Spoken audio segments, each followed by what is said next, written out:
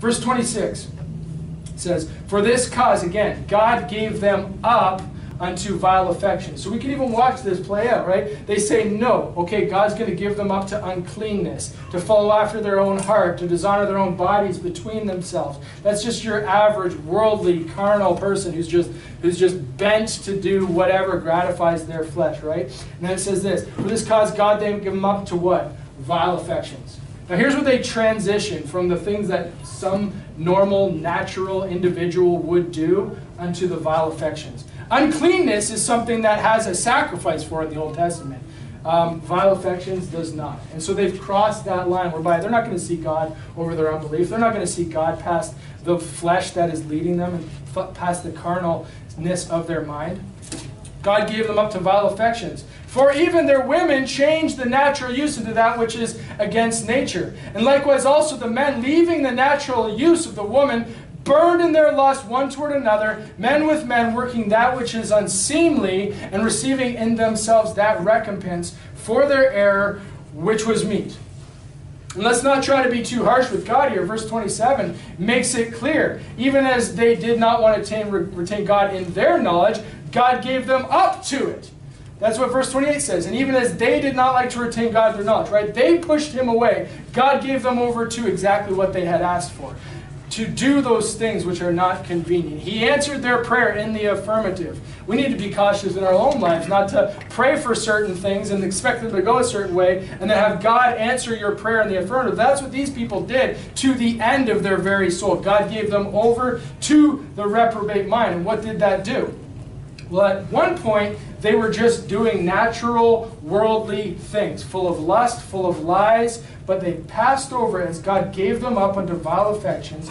They did what was against nature rather than what was natural. The men here burning in their lust one toward another. The women changing the natural use into that which was against nature. And then God gives them over to the reprobate mind, even as they had asked for it. Now here in verse 29, being filled. Now it doesn't say they do these things. It doesn't say they commit such things. It doesn't say anything to that effect. It says being filled with all. And all always means all, right? It's all encompassing. This list is what they are full of. So we know full means there's no room for anything else. We know all means it encompasses what's about to be talked of. And it says unrighteousness, fornication, wickedness, covetousness, maliciousness, full of envy, murder, debate, deceit, malignity, whisperers, backbiters, haters of God, despiteful, proud, boasters, inventors of evil things, disobedient to parents, without understanding, covenant breakers, without natural affection,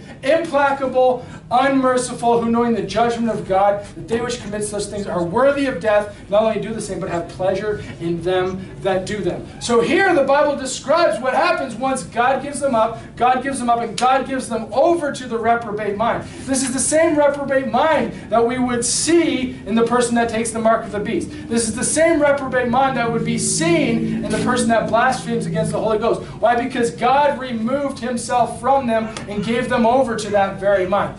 They are damned from this point on, and they are full of all the traits that we see listed below. Quite often people will say, well, you know, you've been disobedient unto your parents, therefore you were born with a reprobate mind. That's a lie, because the Bible is clear of the progression that happens here, where people reject and they become full of just the general lusts of any man, and they are consumed by it, to eventually God reaching out again, and they become given over to the vile affections. The progression just keeps playing out, to which the point and the finality of it all is that they're given over to the reprobate mind, and they are full of these things. People at this time will say, well, you're preaching that they are worthy of death. And I agree, they are worthy of death. But keep reading into Romans chapter 2. Well, of course, we should keep reading into the context. It says right before that they are worthy of death, not only do the same, but have pleasure in them that do them. So they'll say, oh, well, if you have pleasure in anything that the reprobate does, then you're caught up in this. Verse 1 says, therefore thou art inexcusable, O man, whosoever thou art that judgest, for in thou judgest another, thou condemnest thyself. For thou that judgest doest the same things. But we are sure that the judgment of God is according to truth against them which commit such things. And thinkest thou this, O man, that judgest them which do such things, and doest the same, that thou shalt escape the judgment of God? And it continues on and on and on. And I love continuing on to read that, because you know what the Apostle Paul is doing here? He is setting forth for an example the suffering, the vengeance of eternal fire, even as described in the book of Jude, that these that have taken the natural course of the wickedness of men have found themselves to where their soul has rejected God and moved a little bit closer to reprobation, whereby they are filled with lust and lies and the most carnal wicked things that man can do. Then they have taken that next step, and they have received in themselves the error which is meat, and they are now full of these things. And the Apostle Paul brings this into the context, because he just said, hey, here's where you could end up even where you're breathing today. You could end up being filled with these things. You could end up given up by God, given over by God, where God won't even look at you. He can't even see you for the unbelief wall that's before your face. He has turned his back on you just the way you have turned your back on him. You rejected him. He rejected you. And therefore, you are in this case. Now, unbeliever, let's talk gospel. Now, unbeliever, look at what your end is if you reject today. Look at what your end would be if you reject tomorrow. Who knows how many chances you would even have left? You need to believe today, because tomorrow could be the day that God gives you up. Tomorrow could be the day that God gives you over. Right now could be the time, the moment that God gives you over to a reprobate mind, where you're filled with all these things, and where you might as well have just taken the mark of the beast. You might as well have just received the mark that damns you to hell. You might have just blasphemed against the God that's desiring to know and save your soul. You might have just said no for the last time. So here, you're an excusable old man. You're judging this list. You're judging the wicked. Hey, I can grab hold of just one of these things without understanding of the God that loves you, and point you to the fact that you're on the pathway to reprobation. You're on the pathway to hell, and you could face the very judgment of God where you're standing today and breathing. We are sure that the judgment of God is according to the truth of them which commit such things. Thinkest thou this old man that judges them which do such things and doeth the same things? You've lied. You've been a liar, right? Do you think you're going to escape the judgment of God? Do you think you're going to spend another day saying no to Him and not be closer to the final judgment, the final breath? Who knows? He might even let you go into your own wickedness and vile perversion before you even breathe the last breath.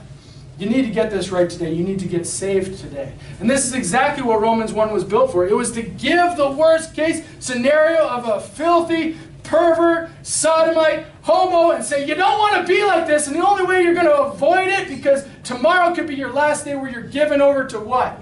Unrighteousness. Given over to what? Fornication, wickedness, covetousness, haters of God. All of these things become and consume who you are as a reprobate person. That could be tomorrow. Get it right today. Get saved. And then he goes from Romans 2 to Romans 3. All have sinned and come short of the glory of God, right? And he continues on to Romans chapter 4, being justified freely by his faith. He continues on and he tries to plead with the people in the book of Romans, that they need to believe on the name of the Son of God. They need to call upon Him and receive Him by faith. Because God commendeth His love towards you, and that while you were sinners, Christ died for you. Reprobate, it's too late. He's given you over. There is no chance. There is no hope. So get it right today. And so this, again, is the call. We've received mercy. Go, and with great plainness, preach it to the lost, because tomorrow could be the day that they turned over to a reprobate mind. This is why the Bible says that those that are not gathering with me are scattering abroad, because the more of these that we have, the closer we are to that beast system, where, just shutting down our PayPal is the least of our concerns. Does anyone remember Genesis 19? They're beating down a certain door to find a couple certain holy angels. They're smitten with blindness, and they persist. Implacable, unmerciful. Send us those holy angels, right? So we need to reach them when they're here.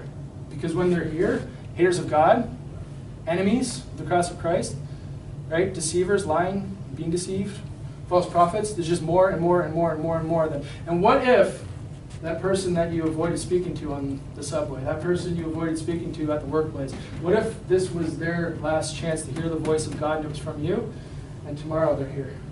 You're scattering abroad if you don't get involved in the gospel ministry. And this is something I need to encourage myself in each and every day, because I come into contact with unsaved people all the time. We need to remember that we're in part of the spiritual battle, and people are maybe 2 breaths away from having no hope of salvation. We need to be that light shining into their lives. Hey, sometimes we'll preach it and it'll harden them. And they'll become that reprobate just because they rejected the preaching of the gospel. But that's not our business. Our business is, remember how we talked about there was no unbelief here when we were saved, we were looking to the cross of Christ. Our business is to lift him up, that we would live the life he wants us to and reach those that are still over here. In order to bring truth to them and see them saved. To the end that God's kingdom would come upon this earth because we have done our part. And Christ would be glorified.